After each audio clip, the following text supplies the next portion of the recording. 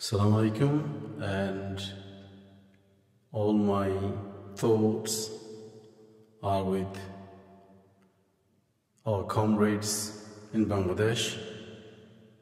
Even today, so many has given their lives. So, inshallah, they're all in our prayers. And remember, Hasbunallah wa ni'mal wakeel. Allah is enough for all of us. Inshallah, He will reward us with victory, and just only a few days, inshallah, and this butcher of Bengal will be gone. Now, as I said in my last video, it's quite important to plan what next, right?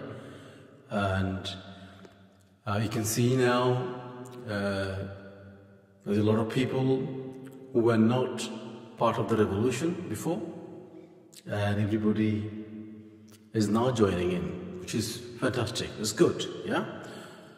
But what the youth movements, you must remember that you cannot allow this country to go back to status quo. You just cannot do that, okay? So this is what I think, what I'm saying. Our country needs a fundamental structural change. Fundamental structural change. Because the potential of you guys, what you have shown to us, to all over the world, that you are one of a kind. And with you leading this country, Bangladesh, it will be one of the greatest nations. I have no doubt. It's a level of charisma, maturity, I don't think I've ever seen anywhere in the world. It's unbelievable what you have already displayed. So now my request to you will be, you've already won, right? Now all the dogs are already fleeing the country, so you can see what's happening. But of course, it will be one of our greatest of all job to make sure none of these people live anywhere in the world safe. We cannot give them safety. Wherever we are, the Bengali diaspora will make sure that we get hold of them. Yeah, we make sure all their money, everything they have earned. It's a big campaign we have to do. Yeah, but we have to get all the monies back and put these people in prison. It's really, really important, right? Right. I don't want to distract what I wanted to talk about today. So all I'm saying, so you can see now, a lot of people are joining in your revolution, which is great. But most of these people have got a self-interest, right? Now you really have to watch out for it. So you don't want the country to go to one of these old political parties again and we are back to square one. No. Cannot happen, right? As I said, there got to be new politics. There got to be new foundation for a new politics in the country, right? It's really important. So this is why constitution is so important. So I have been working on this constitution for a very, very long time now, right? I've been thinking a lot. And of course, I'm not a solicitor, but we all are citizens of the world. We can see what is going on all over the world, right? So again, for me, there is no skin in the game for me. I've never done politics in my life. My dad always said, stay out of politics, because he knew how dirty Bengali politics was. I never did, yeah? I never liked any of them. We've never seen any clever guys going to politics. It's all the idiots, yeah, who has got no other future, they went to politics, right? You know, this is what we used to see when we were kids. So, but again, very, very general statement. There are good people, honest people in politics, and our job is to find them. Yeah, is to find them people who serve. Now, of course, the constitution is really fundamental to this. Yeah, so I would like to go through this draft constitution, which I think we need to go for a consultation to make sure we get all the expert opinions. I've got great legal minds in Bangladesh. We need to get their input, make sure we get it right. But I want to just tackle first few of the key issues I think we have to address, and then probably we just have a quick overlook. Now, what I want to go before, right, is at the beginning, as I said, I don't think, I think we should be secular state. So there is no need for Bismillahir Rahmanir Rahim at the beginning. I don't think it's appropriate, and I don't think it makes any difference, to be honest with you. We want complete religious freedom. If there is a complete religious freedom, freedom of speech, Islam will flourish. Within 90% of the population being Muslim, Islam will flourish in Bangladesh. We don't need any constitutional coverage. We don't need that. Islam is very, very a strong faith, and it can stand for itself. So, as I said, I think there's no need for any of that. Right. So now I think I would like to go through some of the key parts of this constitution, and the main one being the rights and duties. So you could see, I think I've got said freedom of speech, assemblies. I think a lot of them are already in our constitution, but they don't work. And then I think this is what we have to make sure, okay, why is it that they're not working? Yeah? And then how do we make them work? So that comes to, again, having a legal framework is one thing, implementing is a totally different thing. So you need to have constitutional checks and balances to make sure anarchy, dictatorship does not take our land once again, right? So I think, so let's start with this. So freedom of speech, I think these are already pretty standard. I think this one, I have put some meat into freedom of press and independent journalism, right? So this is one of the things I think I spent some of the time doing. So of course, fundamental to any democracy has got issues, problems, yeah? We can see all over the world. You get thugs get elected. Donald Trump gets elected, yeah? Because of democracy, right? So when you have the masses who can easily be manipulated by misinformation, wrong information, and again, it all done mainly by press in the West, right? And we have Sheikh Hasina has done, sorry, I shouldn't mention that name. That dictator bitch has done that to Bangladesh for a very, very long time, right? So now, so how do we prevent this, right? So this is what I think I go into details, right? State shall recognize upon the freedom of speech, which is fine. The press, so they say first of all, freedom of press, that's the general statement, which is fine. I think everybody is kind of universal. Then we say prevention of media ownership concentration. This is very important. So what we don't want a Rupert Murdoch in Bangladesh. We don't want a monetary, a capitalist mafia take a hold of our press. People with money control the press, they control the narrative. Cannot happen, right? So measures be taken to prevent media ownership concentration by autocrats, manipulators, ensure a diverse and pluralistic media environment, right? Now, of course, in itself, this is the whole process of consultation. How do we achieve that? But that's not the job of the Constitution. Constitution gives you the principle, right? And then the legislature will then legislate. Translate that and legislate. How do we do that? State shall ensure transparent and fair media ownership, regulation to prevent monopolies and promote competition, right? Very important, right? So we want the true journalist to flourish, yeah? We want the true journalist to flourish, who comes to journalism to to give the news, to be fair, right? This is what we want. Right, next is promotion of independent journalism. Now this is very important in this day of technology. Anybody with an iPhone can be a journalist, right? And the more independent voices you have, the more truth, more local news you're going to get, right? So this is again very, very important that we promote independent journalism, not controlled by few mafias, right? Because they've got money, they've got power, they control the airwaves, no more, yeah? So you really promote this independent journalism in villages, in towns, in cities, everywhere, yeah? So this is brilliant. And again, it comes to, of course, you don't want misinformation like in the West, yeah? That can cause mayhem in the country. So again, I'll come to that later. And then non-biased reporting and ethical standard. So then again, who can be a journalist? We have a whole, we can look at the academics, we have a whole ethical standard process. Now it can be legislated or it could be independently regulated. Again, these are all questions for discussion, yeah? But it will be good to have a legislature who can set up the standards, and there is a compliance protocol in place to make sure that people are regularly looked at, people can complain, and then anybody breaking those ethical standards are held into account. Very important, right? And then regulatory oversight, that's what I meant, yeah? So there is a body who will be regulating this, right?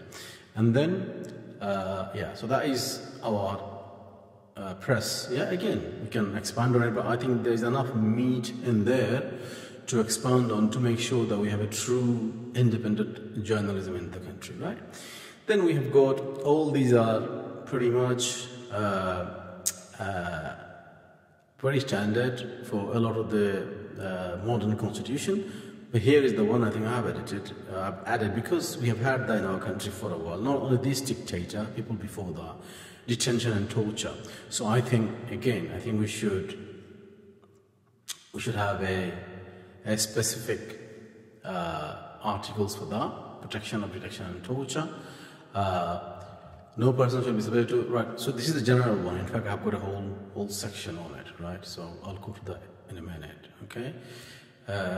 Because this is what's happening at the moment, we stop that, right? So we've got all the other stuff, privacy, security, all this again. I think nobody will really quibble with this thing, they're very good. Here, so prohibition of torture, kidnapping and extrajudicial activities. This is, because it's keep happening in the country, despite having a general article, I think we've got to read expander. So you can see I have really, now one can say this is a bit reactive, yeah, because this happened in Bangladesh, so being reactive and then having this article. Well, I think if you look at human history, it always happened. It is innate in man to do this thing, to do these evil things. So I think there got to be a constitutional protection, right? So here, then I've really expand on it, yeah? Prohibition of torture, prohibition of kidnapping and forced disappearance, what happens? Protection of political opponents and critics, prohibition of extrajudicial activities, oversight and accountability mechanism. So it's quite detailed. Legal remedies and compensation, training and education, very, very important. So you can see it's very, very detailed constitutions where it's taught, yeah? So people are educated, people know about these things, and then once you're educated, you know what protections in place, what rights you've got. Even like people on the street know their rights, then it's easy for them to then, because any constitutional rights, a rickshawala should be able to go to the court and fight for his constitutional rights, okay? He shouldn't need to spend loads of money on solicitors to do that, right? So this is what you have to make the whole legislature very accessible to people so that people can fight for their rights. And unless that happens, there will never be this kind of protection. So you can see it's quite detailed, right? So this is one of the clauses I wanted to discuss separately. And then you've got all the other social security, right? You've done that, right? Then directive principles of state policies. Now these are also pretty standard stuff. And one I think I've added is the protection, protection of environment. This I've got a, let's have a look. Yeah, I think under these I've got some new extra additions. Protection of environment, right. No, these are general statement, is it? Yeah, this is general statement. Let's have a look. I've got a, sorry, let me just go back again. Right, so these are basic stuff, I think. Okay, we'll go on. I think I have some details later on. These are general statements. Structure of government. So here, this is of course very, very, very important. Now, executive, legislature, and judiciary. Okay, and we'll go in details later on. And I think one of the section down below, of course, how do you make it? Of course, here, let me very, very roughly go to the fundamental element here. I'm not really sure what structure we have right now.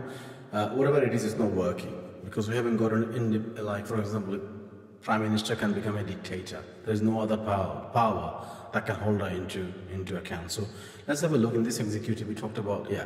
So we talked about the president. So here you've got a elected president of the head of state, electoral college votes. So this is like president is independent and president can prorogue the parliament. Yeah, it can win. So the crisis we have got, if you had a functional system, the president say, here we go, I'm proroguing the parliament. No power is in the prime minister. President assume the power, and then we stop the anarchy. But we haven't got that now. Look, we are in a really a bit of a mess, because I think we used to have a caretaker government. That was much better idea, but that has been taken off now. So we've got a dictator dictating, right? So again, very, very important. Again, I think another thing to mention, very important, nobody can stop this, no matter what constitution you have got. Say you have got another big ruling party, comes to the major, so they control 2/3 of the houses of parliament, and they come and change the constitution, right? Again, how do you prevent that? We really have to think about that. So that constitution is not something you can play about with, yeah? There got to be really robust legislation to make sure that can't happen, right? So we'll come to that later. So here you've got president, you've got a prime minister, so you've got completely separate power, and then council of ministers, yeah? And then we have got like other legislative things, which again, we'll come to that, yeah, later on, okay? So there again, I think a lot of things are already in place, but some changes are necessary, yeah? Make sure they work. At the moment, they don't work, right? So then we talked about federal and regional governance, very, very important this as well, and local governance. Right now, we need to also make sure that there is some autonomy in the regions, yeah, to make sure people locally can make a lot of decision, decentralized decision making. So yes, we have got some of these articles already in place, but again, it's all about modernizing it. Make sure not only, so there is not a focus on purely on Dhaka, so everybody comes to Dhaka for work. No, you have to have regional developments. That's why you need the autonomy of the regions, who can then declare zones, foreign investment can come in. So you develop the whole country. You develop the whole country rather than just one particular part of the country. Again, that comes down to infrastructure, a lot of things, yeah? So that it will be, again, we can discuss and add more meat to these clauses. But again, as I said, a lot of them are already in our current constitution, and they are universal in a way. Protecting minority rights, again, I think we have got them, but we can definitely change them. Economic and social politics, environmental protection, this is, again, it's a big one. We have got some very general statement, but I think we have to make it modern. We know what climate change is doing, and especially what is going to happen to Bangladesh, right? So we really have to, this is where a lot of the thinking needs to go in, again, with a lot of consultation. One of the things, so these are all standard stuff, which probably not in our current constitution, but in a lot of the modern constitution in the world, we have got all these policies. Environmental conservation, mitigation against climate change, protection of natural resources. This is the one I have added. It's how to protect our rivers and canals. Now, I remember when we used to be in school. I think it was Ziaur Rahman, I think, who did a Carl. I said it's Khan. It's not Khan. It should be Carl. Carl Conan Prokolpo. I think it was fantastic. I was only, I can't remember, 7, 8. I don't know. I was very young. But again, even I joined, yeah, and I think it was a brilliant idea. I don't know to what level it was successful, but it was a brilliant idea. And I think the reason I say that, because most of the problems right now comes in Bangladesh because these water flows are completely blocked. Remember, Bangladesh is a country of water, canals and rivers. It's beautiful, and it's so fertile land. But if the water can come in and go out very, very easily, if all these canals are well maintained, and if you go to any villages, all the canals are taken over. People just fill them all up, and they're growing vegetables on them. Yeah, and these cannot be right. These cannot be right. It's a disaster for the nation, right? We've got to reclaim every single canal we had, registered canal, government property taken over by people. No, these have to come reposition again. And I said, I think I mentioned here, and I think similar to those done in the earlier days, we involve kids from schools and colleges, the volunteers, to make this national effort. We want to reclaim our canals once again, make the water flow, make the fish flow, and what a beautiful nation that will be. Anybody who goes to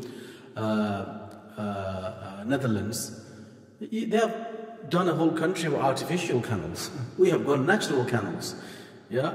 And you can see the potential, what these canals can do in terms of our fishing industry, our agricultural industry is unbelievable. And transportation, the green transportation, yeah? I remember when we were kids, we used to take boats, beautiful, yeah? It used to be a beautiful thing, yeah? Now, we have to reclaim that land. It's a beautiful land. I know it's in my memory, but a lot of you probably haven't seen it, yeah? And then again, we reclaim that. Just think about Amsterdam and think about Rotterdam, think about all over Netherlands. You see the canals. Our canals are much more beautiful than that. Beautiful because they are natural. They're natural canals. We need to prevent that. Now here, so I've got a long framework here. How do we do that, right? So again, a need for a lot of consultation, but I think it is so important we really get our water flows running again. Yeah, I know there's not much we could do in relation to the flood water coming from India. Again, that is a geopolitical matter. Okay, that is a big thing because the way where we are as a nation, we are surrounded by India.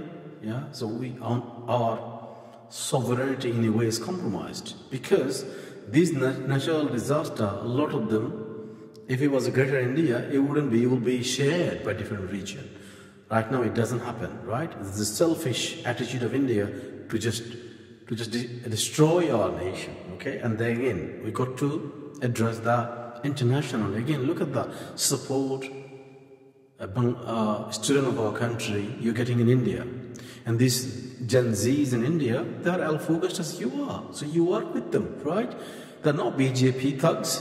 The BJP thugs, their days are also numbered. These morons, these racist Nazis, yeah, they're going to go from India too because the new generation will reject them, right? There will be freedom in Kashmir. You'll see it, yeah? So this new generation like you, they also think like you. Then these problems, if you work for a bigger cause of climate change, you can overcome it, yeah? So again, stage 2. Stage 1, you put your own houses in order. So we do those environmental protection, environmental changes. No matter what other people do in all over the country, forget about them. We protect our own environment, number 1, okay? Then I've got, so this is quite an important bit. Then we have national defense security. Again, here, I think I have gone into a little bit more details in terms of how the armies, all the security services, how they got to be independent and how they should be, like the power of government, how to influence them. There got to be protection that we don't have right now. Government can use these forces any way they want. The whole purpose of this, that this sort of thing does not happen again. Again, I've got a whole section on military coup. How we prevention of military coups and ensuring civilian protection. These are very important. So that yes, as you say, we have an army, but we want them to work for our security, yeah, not be used on us, right? It's for our national security, national defense, right? So again, we probably need some other great minds. Again, I have tried my best to look at different risks factors and to mitigate them from a layman's perspective. I believe I have followed some of the best standards, best practices all over the world, and I have adopted them. But again, we can have a consultation. We can make it very relevant to our nation, right? Then next one, I think for me, this is one of the most important one, is ethical standard due diligence of political office holder. Now, this is for me is probably the most important. As I said, I think in one of my videos I've mentioned that we cannot allow any Tom, Dick and Harry to become a political office holder. We just can't. We can't allow it. And as you see, a lot of them are now on the camera, just trying to do their bit. I'm sorry, you must remember, this war was not fought by them. They've been living under these dictators for nearly 20 years. None of them given their life. None of them. In my view, they've got no right to lead this country. No right whatsoever. So your job as young people, make sure none of these people come anywhere near politics. As I say, I repeat, none of them should come anywhere near politics. And it's your opportunity to shape it now. If you don't do it now, if you allow these all historical, guys who's manipulated our system for such a long time, if you allow them to be involved in this again, you will never have a nation you dream of. You're not going to have it. So it's so important, as I said, set them up. Who can be a politician? Yeah, I know it sounds a bit socialistic, but I think, or idealistic, but I think it's really, really important. Here we go. So I think I have some thoughts, not conclusive. I'm sure you guys are geniuses. You can come out with your own ideas. So one of the things is prohibition of overseas investment. Anybody who comes into politics, you can't have assets overseas. That's it. Gone. Why would you have assets overseas? Why you have a citizenship overseas? Yeah? And all financial interests must be held within the borders of Bangladesh. So everything you have to disclose. Before you come to politics, you have to disclose, right? Okay? And the protection should be that anybody who comes to politics, first of all, of course, all the criminals, all the stealing of national funds and stuff, we get rid of them now. We go after their wealth first, okay? So you filter them all out. Then you come to other people. Of course, there will be some people who are naturally rich. They've got a lot of money. You can't really stop them coming to politics, right? Which is fine. They can come. As long as they have got a good heart, they're genuine, they want to do good for the nation, you can't stop them because they will be talented, right? So what do? You say, okay, before you come to politics, disclose your wealth. So they say, okay, I have got, say, 2 crores. So every year he gets audited. So, okay, if you've got 2 crores, how do you have 5 crores tomorrow? How? You can't have it. You can't. So because, again, we'll come to that. There will be salary they're going to get, and that will be their only income. And they will really struggle to live with that salary. So they won't be able to save lakh or kodi taka from their salary. No. So their wealth should not go up. Again, very important. Regular audit of wealth. That's what I meant here. Yeah. So we audit their wealth, make sure they don't benefit just by having a political position. And I'm not talking about MPs here. I'm talking about any political appointments. Every single one of them. Prohibition of second passport overseas assets, as I said. I mentioned that. Restriction of overseas medical treatment. You're not allowed to go out of the country unless you're approved. Yeah. So, for example, some treatment is not available in the nation. Just like any other. Basically, your rights should be same as ordinary people of Bangladesh who cannot afford to go overseas. Yeah, they can't. So again, you stop that. So that will drive them to make sure our healthcare system is fit for purpose. Right now, it's not. They destroyed the whole system. All the doctors in Bangladesh are mafias. They're mafias. Yeah, you've got to stop that. So there's got to be a whole restructuring of the whole healthcare system. And one of the starting point is you do that. So make sure the legislature has got incentive to make sure we've got a good quality health in the country, right? Then application to immediate family members. A restriction outlined in this article shall only be a spouse, children, dependents of political holders and the candidates. Immediately family members shall not be subject to the same edit and prohibition to prevent conflicts of interest and corruption. Shall be. So they say, okay, I haven't got wealth, but I can give it to my kids, my family, my wife. No, everybody's under this brolly. So you cannot, basically the whole purpose of it, that you cannot misuse public money. Yeah? And of course it's very strict. This is very strict. And you have to police it, remember. So again, open for consultation. Yeah? But I think, as I said, I think when you have young minds, you can think idealistically. When you have involved all these old nutcases, yeah, they have got vested interest.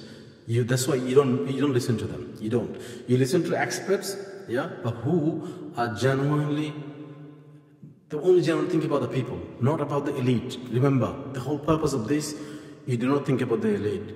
You think about the common people of Bangladesh, yeah.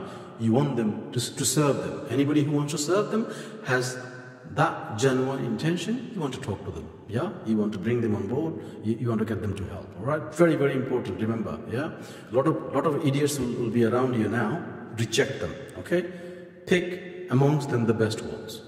Okay, enforcement and penalties, again, very, very strict transparency and public disclosure. So I think I've got quite a lot of very good, strong statements here. Again, we can have a discussion and consultation. Then I've got a whole section on prevention of military coups and ensuring civilian control. Here, I've got a big section here, all right? Again, I've addressed some of the things, but I'm sure that other people, more learned than me can really contribute a lot towards making this more robust, in terms of the constitution, right? So just let me go back again.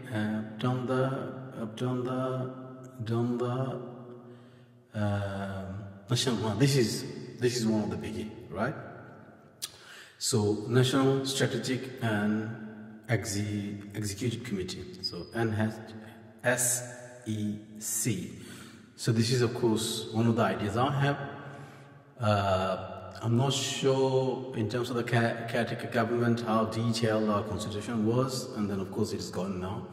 But this is similar, but not really. I think my whole idea here is this committee is going to be very, very powerful committee, And again, it doesn't have to be political committee. You should have the freedom to bring in non-partisan talents from our nation, from overseas, Anybody who is good at what they do. So if you've got a best mind in terms of monetary policies and budget, hire them from overseas, Get the best of mind so that we've got, whole point of this committee is this, you've got a structure, a foundation of a nation that does not, that basically has got this monetary discipline, social, all the disciplines in place. These are like, I call them technocrats, So because they know how a system, they're more of a, as I say, process people, They're more of a civil servant, they're process people. They know how to run a country. They're not political minded, they're not politicians, So having them independent, non-partisan, makes the country very, very stable. Right now we haven't got it. All the appointments are political appointments, right? So here, let me just quickly go through this. So NSEC shall be established to ensure continuity, stability, effective governance during the power vacuums, national emergency, government transition, and other critical period. Non-partisan body composed of individuals with expertise and knowledge of the full knowledge necessary to fulfill its mandate, right? So as I said, I think buzzwords are there, non-partisan, talented individuals. And then they come in, so for example, the election, when the election is done, election is declared, the government resigned, president resigned, prime minister resigned, this committee takes over, And then they carry out the whole true and fair election, and then they hand over the power to the civilian government once again, right? So again, army does not come in anywhere. You can see, So these committee, again, how we make this committee is so important, right? This is what it is. Composition. I said, permanent secretary of all ministries who are non-political appointment. I'm saying, so for example, every single ministry, we've got permanent secretaries, chiefs, They, again, their appointments, they're not political appointments, but these appointments will be non-partisan, talented people, you bring in the best from all over the world to be your secretaries, and they have got no political affiliation, They might have, of course, everybody has got a political view, but you should pick the people who are non-partisan by their faith. And when they make policies, it comes out with the agreed protocol that is for the best for the country, So they have to be non-partisan. Now then, think about that. In every single ministry, remember these chiefs, they run the ministries, basically, because they've got control over. Ministers come and go, most of them are idiots, Most of them are idiots. They're political people, they're not they don't understand nitty-gritty, So of course, chiefs do all the work for them. And we have got all political appointees, corrupt, they're destroying, the bribes and fraud everywhere, okay? So this is what it comes in. So now, the chief, of course, those appointments got to be right. And all these chiefs, all the secretaries are part of the National Executive Committee. So you can see how, because they are the one who runs every single ministry. Then they, in return, also member of this whole committee, So then you can see how this committee is capable of running the country. Because ultimately these ministries run the country, the civil service. And this committee, they are part of the committee, right? And on top of that, additional members with relevant expertise appointed to ensure the diverse and capable committee, right? So not only the secretaries, now you bring in other people. You bring in people from judiciaries. You bring people from the security service, the defense, to make it more, and external people. You can bring social workers. You can bring personalities, yeah, great personalities. You can bring people can be non-political, but they have got a lot of influence in the country, or a lot of people who are intellectuals, yeah, they do a lot of research work. All I'm saying, all the talent you need, you bring them under this committee, right? And then this committee becomes very, very powerful. And one of their main job will be, when of course there is no government that runs the country, when there is government, they become so I use the word strategic. They become the advisor to the government. They tell government, look, do this, do this. So government doesn't work for a 5-year plan. It works for a 20, 25 years plan. Like when you look at China, China doesn't work for 5 years. That's the West does, that's where they're collapsing. So when you have got a fundamental stability at that level, you'll be thinking long term, yeah? And this is what the job of this strategic committee is. You see how powerful it is. It could be great for our country. So we make all the right investment. I mean, for me, the way I see it, we will be the powerhouse of Asia. Yeah, we have got so much talent in the technology industry. We can lead in manufacturing. We can lead the world. Yeah, because we've got such a talented group of young people, man. We can do anything. So again, when you make this structural change, the future is possible.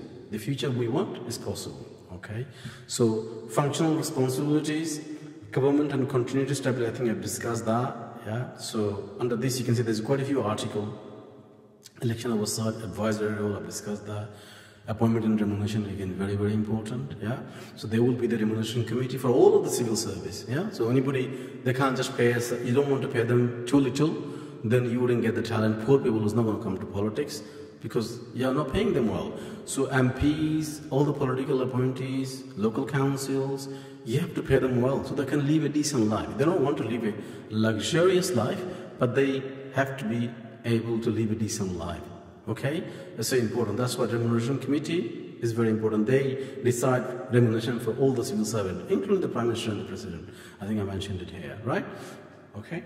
So, and then most of the advisory councils, as I said, again, their remuneration package is another particular issue. My personal view is this: you want to bring as many people as possible who are, as I said, because all the Shachibs in this is already going to be part of the remuneration the committee, but you can say Turk is voting for the Christmas here because they are the member of this, and they will of course pay them higher wages, right? Okay, because all the Shachibs are here, they will say we're gonna pay ourselves more money. So that's, I think, a bit of a grey area here, but I'm sure we could come with a mechanism that mitigates that risk. Okay, so policy and strategic planning, oversight and accountability, crisis management and response, public management, engagement and communication, non-partisanship and integrity. Again, you can see how details have gone into this. Coordinating with other constitutional bodies, yeah, how does it work with other people, reporting and accountability, right? So I've got a fair bit of meat in here. Again, it needs a lot of thinking, a lot of consultation to make sure to make it very, very, very robust, right? Okay, so I'm just taking you through the key element which I think is essential right now. Right, so I've done that.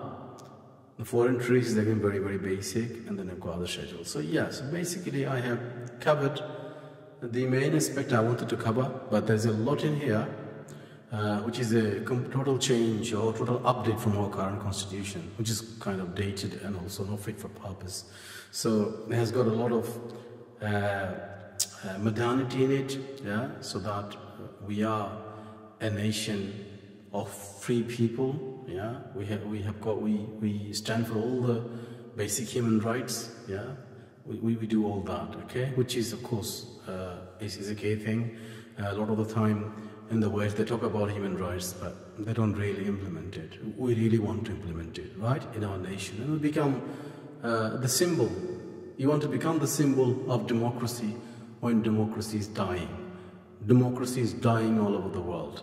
So we know why they are dying. For example, in America, there is no democracy because when elections are manipulated by social media, which is controlled by certain forces, and Joe public just votes and you basically elect a dictator.